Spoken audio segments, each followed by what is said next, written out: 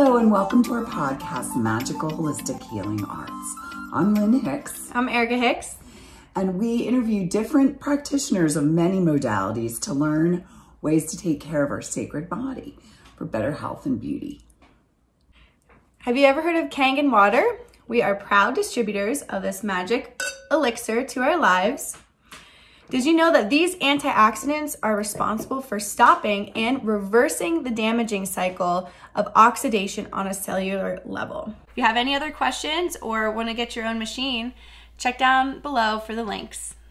Today we have Jim McCarty, who is a Rock and Roll Hall of Fame with the Yardbirds, the music of the 60s that I grew up and has played with many musicians. He's a songwriter and he has many magical arts. So I'm going to ask him directly, Jim, what is your magical art? Magical art is being able to play very rhythmic music, but also to write, hopefully very rhythmic music too. And I have music going on the whole time in my brain, and concepts, lyrical concepts as well.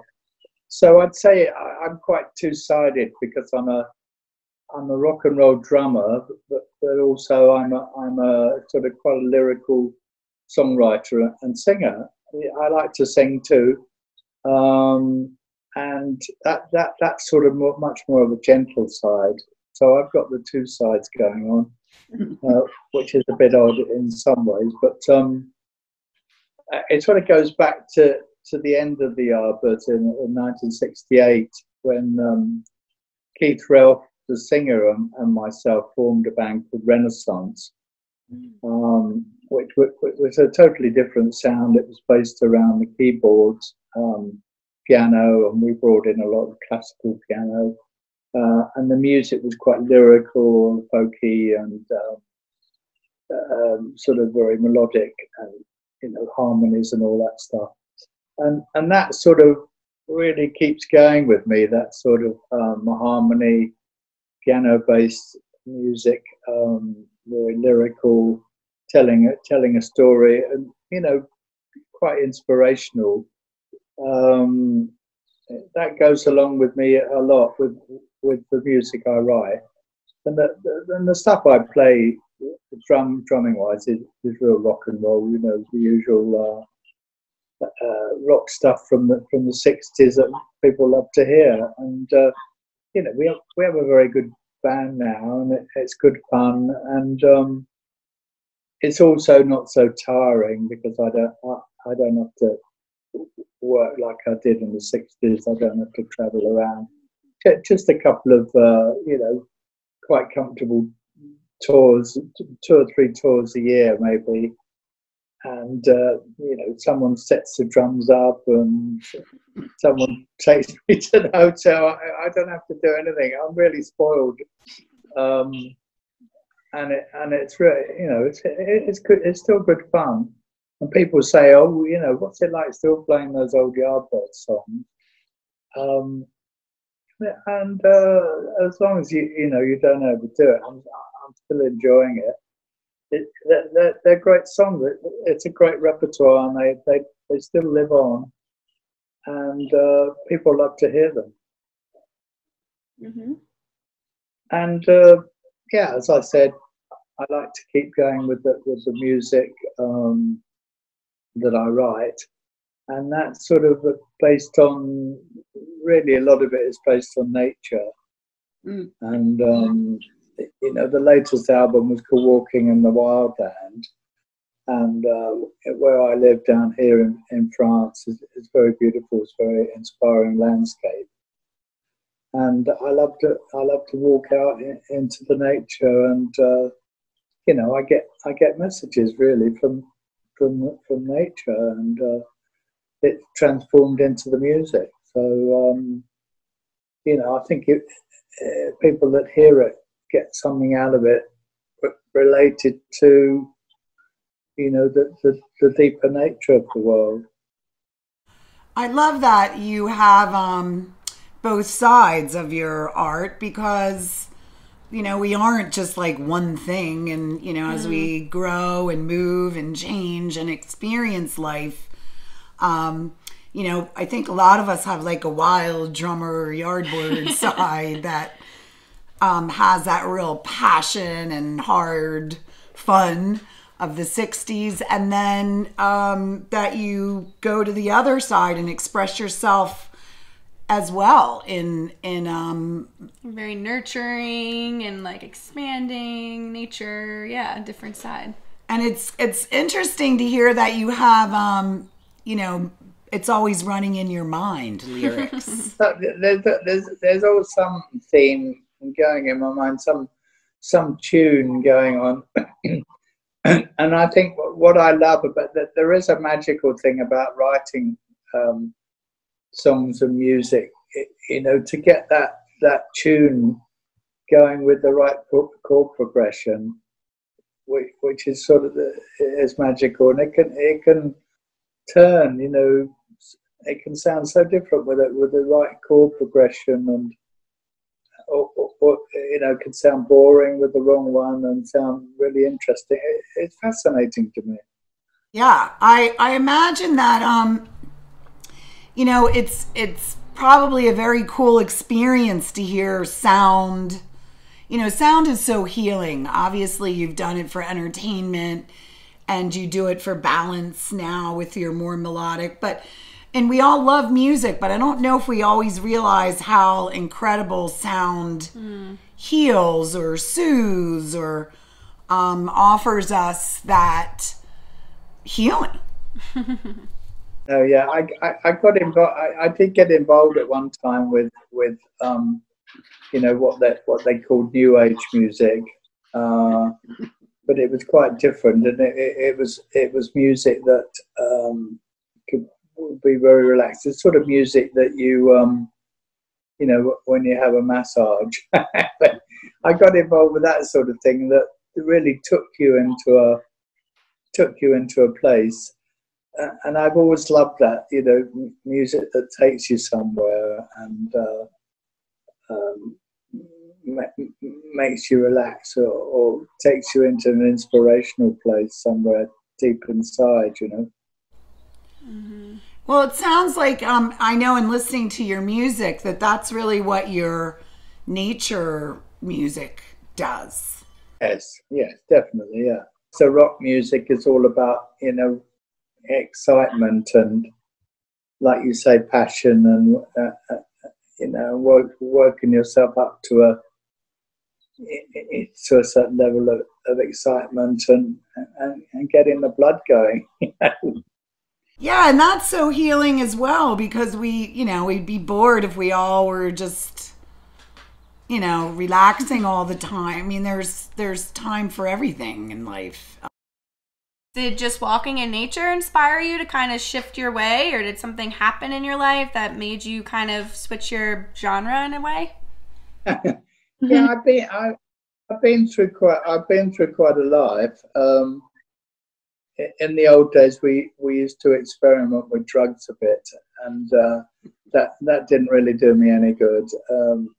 I took a few sort of acid trips, and I messed myself up. Went into like a weird depressive thing for a while, and it wasn't very good. But I remember I remember I used to go and see this doctor, and he was quite a deep doctor, and he said to me, "Oh, you know, you're going through it. You're very depressed, but one day you'll feel the benefit of this." And I thought, what's he talking about? What benefit is there in this, you know?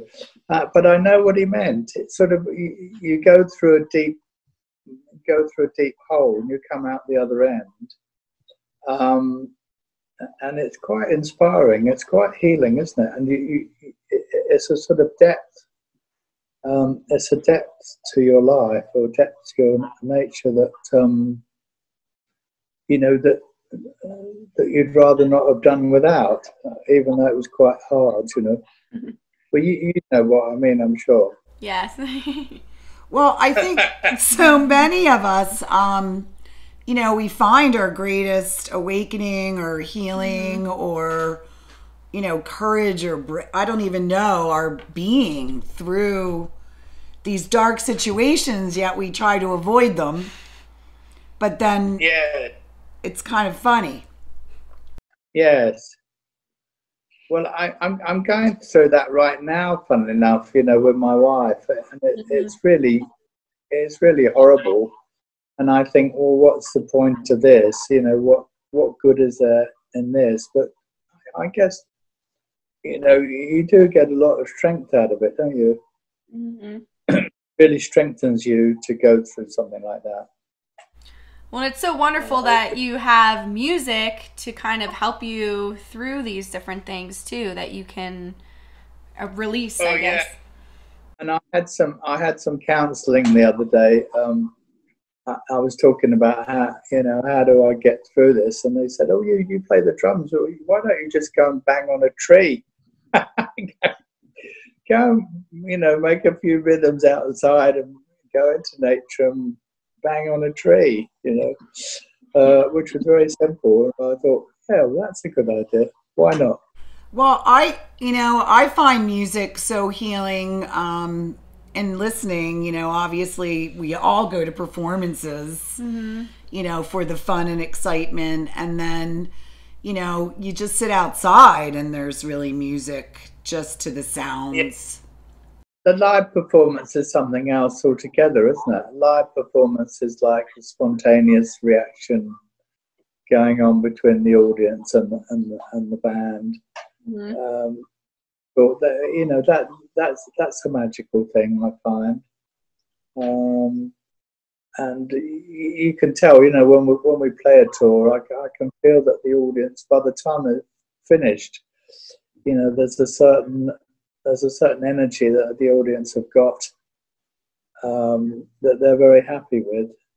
You can tell at the end of the night, you know, you start the night and everyone's thinking, oh, what's this going to be like, or we don't quite know what to expect, and then at the end of the night, it's totally different. They're all very satisfied. Did you have tours planned during this time? Like, is it, you know, you're not experiencing that right now? Is that different, or are you missing it? Yeah, I'll get some of it on the next tour, you know. But yeah, there is a certain energy about it that you can miss it, and also you know, if you are drumming like in my counselling, you know, you're expressing yourself, aren't you? You know, to express yourself in that way is very energizing and very healing.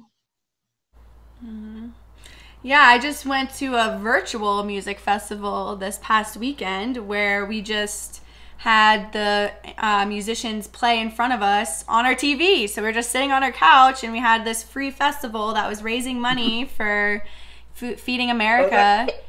Yeah, it was really interesting, and it was a different vibe. And I was just thinking of the artists, because they're literally playing to no one. They're playing to nobody, and they have to be all energized. Yeah. Quite difficult. That's like going into the recording studio, you know, it's when you're not playing to anybody, you're just playing onto tape. It's a bit similar, isn't it? Yeah, I would assume so. So it was really interesting to see them still express themselves with so much energy, and it was really cool to see them at their houses with their dogs coming in the picture and their kids. Like, they're at home just like everyone else is at home. So it was fun. I think there's a certain positive thing some positive things going on with this lockdown, isn't there? You know, that I know the pollution is much better, and all the birds and the animals around here are quite happy, because there's no, you know, it's quiet. There's no hunting or anything like that, and they're all happy, and you can hear them chirping all the time, all day. And then, you know, we because we're inside, I think we tend to go inward, yeah. So you know, we're thinking a lot inside, and we're reflecting a lot and things like that, which is probably very good for some people, isn't it? I know I have found it very interesting for myself. Like my body appreciates it, but my mind and emotions kind of want to like be doing, be accomplishing, you know, the old scale of how I viewed productivity has really shifted. Yeah. Yes, that's interesting, isn't it? And you know, you would, you know, I suppose naturally you'd make goals for yourself, wouldn't you? That you couldn't really do now. You couldn't accomplish them because you know, you haven't got that freedom. So it's quite different, isn't it, for some people? It's sort of easy for me because I'm used to this sort of quiet life. So. And I'm not a great extrovert, so it's easier for me than someone that would go out to work and, you know, have a busy life. I guess it must be strange. It's healing now. Have you found any inspiration from this situation musically, or? Well, it's been difficult to say, but it's difficult to say because of my position at the moment. But yeah, there's a certain quietness about things, and there's a certain depth, and there's also, you know, these things are all that they're all teaching us something, aren't they? You know, this is a very unusual thing. And then I suppose we have to think, well, what's this teaching us? You know, what are we learning here? There's something going on that's quite deep. You know, rather than just a lot of people getting ill, there's something else going on underneath it all. And, you know, it's good to reflect on all that stuff. Yes, I agree. I think it's definitely a collective break, a collective time for us to, go inward and to feel kind of like our soul again, ourselves again, because we've just gotten so distracted with life that we've truly kind of forgot that. And so we can tune into ourselves, you know.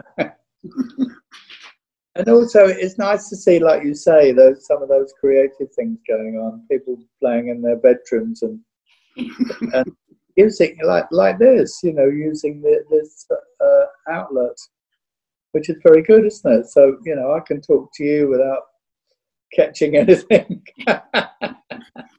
Well, and the time-space continuum really has kind of shifted because you're in France at night, and we're in Colorado in the morning.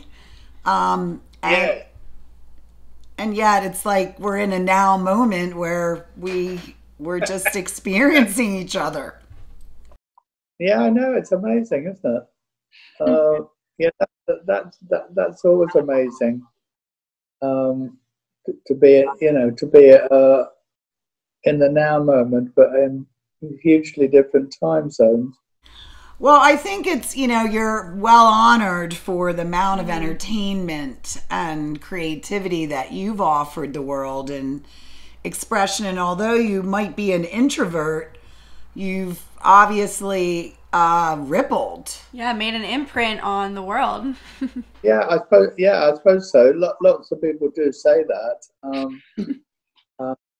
And I don't know. The more time goes on, the more it becomes more sort of legendary and more important somehow. But you know, people say, "Oh, it's a bit like a sort of fine wine that gets better and better." You know,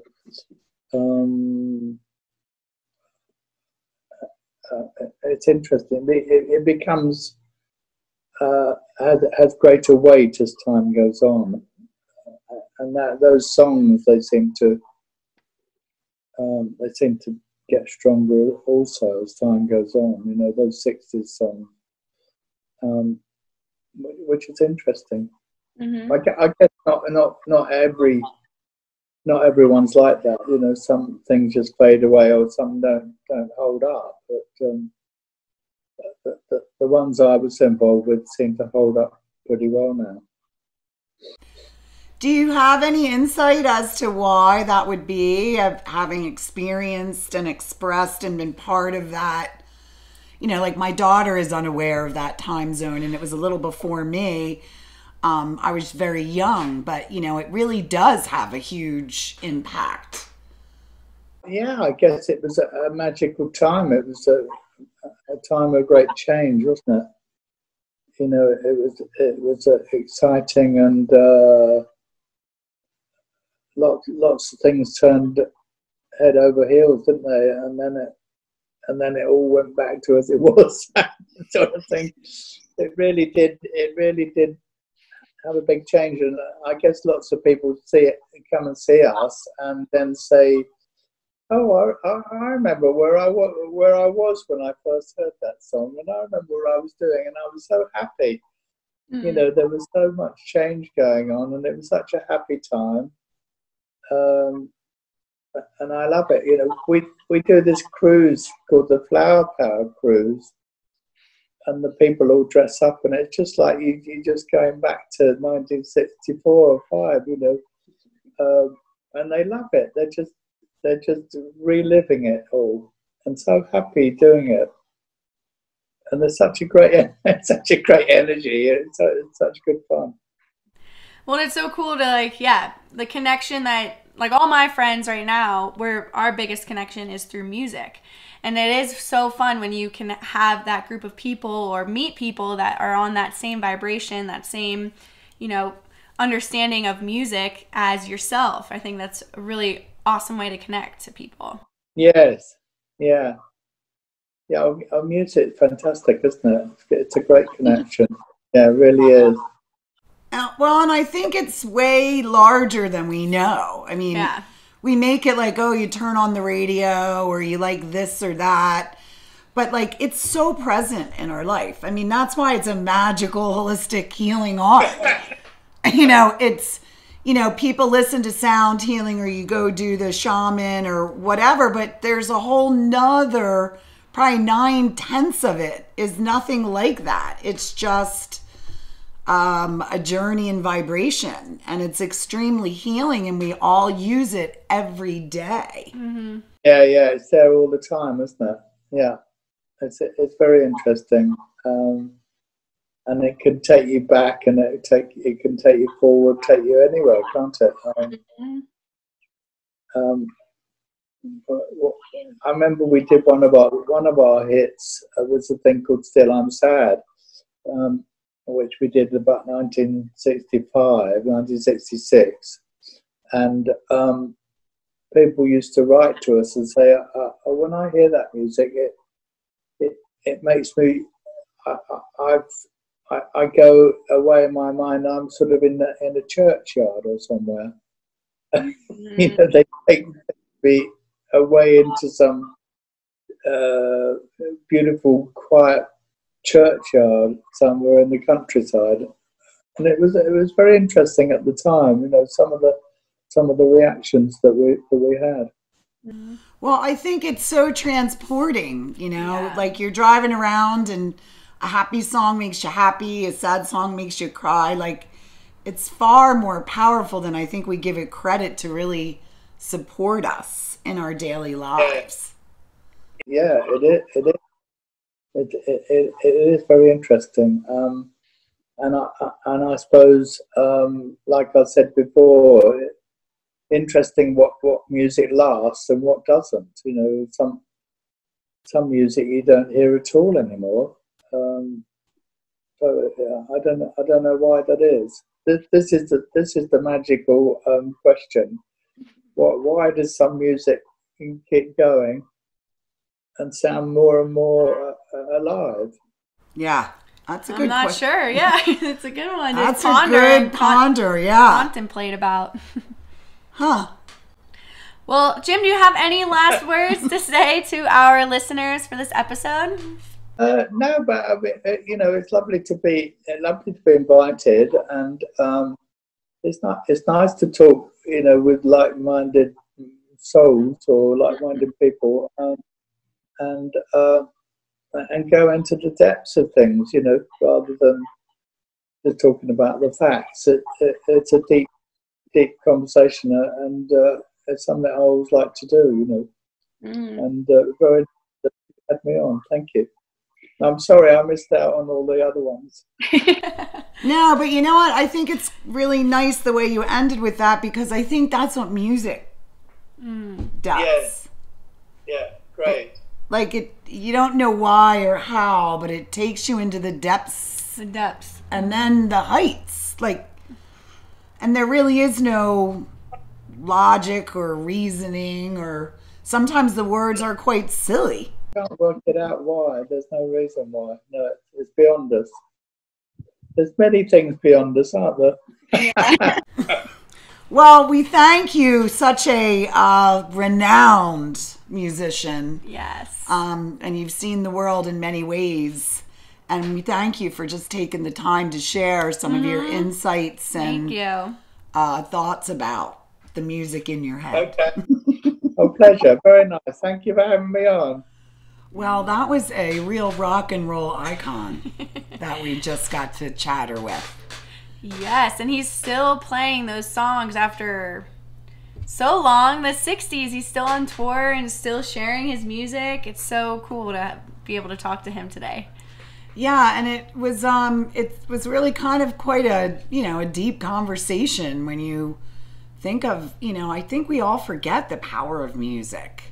And just how much of a elixir it really is in our lives. I mean, you talking about, going and watching your music festival online, and how it's different and changing, and many concerts have been, dropped out during the social distancing, and yet you guys are still finding ways to enjoy, hearing your favorite artists. Yeah, and because music really does, it brings us together.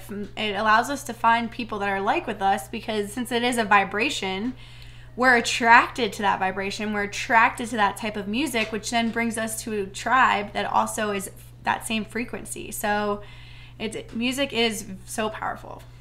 It really is. And I think it was really kind of fascinating how he had the different types of music. Yeah, he is. He's got rock and roll and then some spa music, which is really interesting. And we've listened to some of it, and it is really peaceful and just takes you into that relaxation state. Yeah, and I think it's kind of cool to embrace that we have all these sides of ourselves and that we can express it in many different ways. It's not like we're just one thing or we ride at one piece, that we are always experiencing and experimenting with ourselves about really who we are and what we like, and what works at what hour and what works at another hour, and really the healing of all that and the depth of that, and why that music is still around for such a long time when so many other people just do one song wonders. It's true, yeah. Something to contemplate there, listeners. Yeah, and we're really thankful. We ask for prayers. Yes. For his wife as she goes through her healing, and we're really thankful that Jim took the time to really share with us. Hang out with us. And offer such great, I thought it was a very deep, interesting perspective on music that really kind of expanded me. I'm still a little bit like, wow. Yeah. So if you like what you heard today, share it, like it, comment, leave us a review, share it with your friends and family, especially if they've heard of the Yardbirds. And if you want to get in contact with Jim or get any information, that is down below. I know there's no concerts right now, but I'm sure there's ways to connect. So thank you again so much for listening and for being with us and taking your time to listen and to spend your time with us. We really appreciate that. And we are just sending you all love, light, and have a great and wonderful day.